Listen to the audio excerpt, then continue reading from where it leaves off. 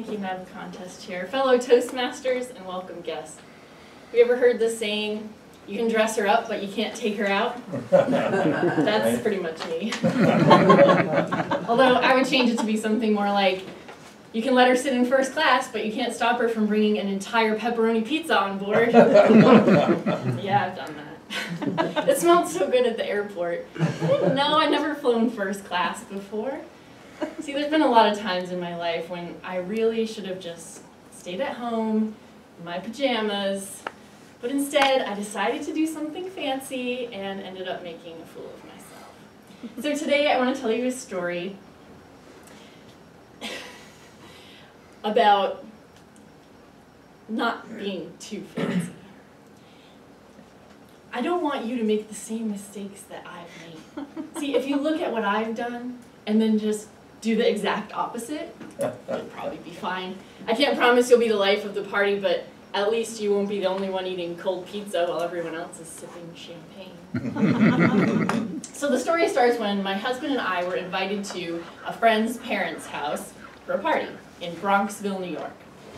We were new to the New York City area, we didn't know much about its suburbs, which is why we really should have done our homework.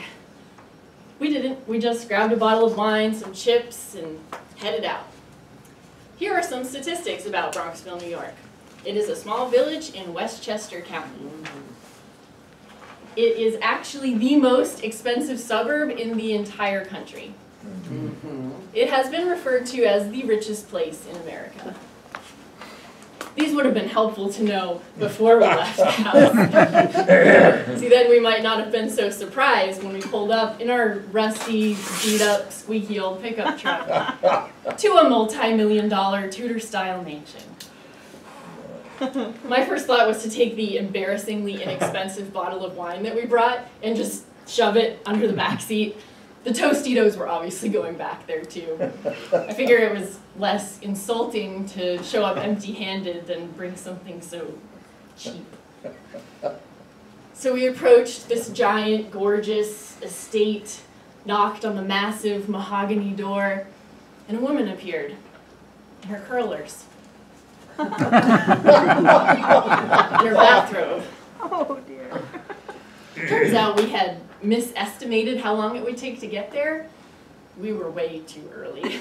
Who are you? She asked. At this point, I was really hoping that we were at the wrong house. We're friends with Hannah, we said. Oh, okay. Hannah's taking a nap right now, but come on in. So we crossed the threshold into the grand foyer, and there was no turning back. Hannah's mom was clearly busy running around, getting things ready for the party, and Hannah was apparently sleeping. So I offered, is there something I could do to help? She glanced over at these other people scurrying around, and that's when I realized she had lots of help already. She had hired help. No thanks, she said. Just make yourselves at home. And she disappeared. Oh sure, my husband and I thought to ourselves as we looked up at the vaulted ceiling with its exposed antique beams. This is just like our home. I looked around again at the help. They were all wearing white shirt and blue pants. Uh-oh.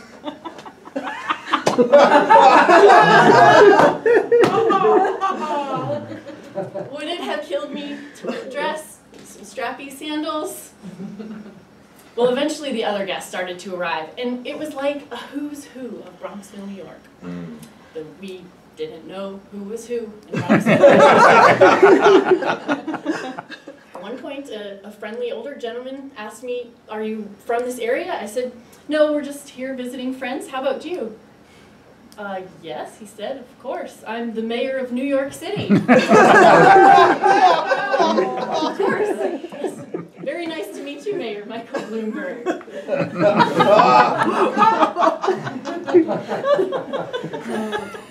I was way out of my element at that party. Everything about that night was mortifying.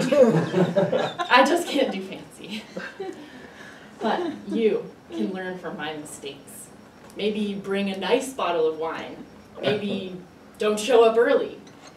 And definitely, for the love of God, do not dress like the help.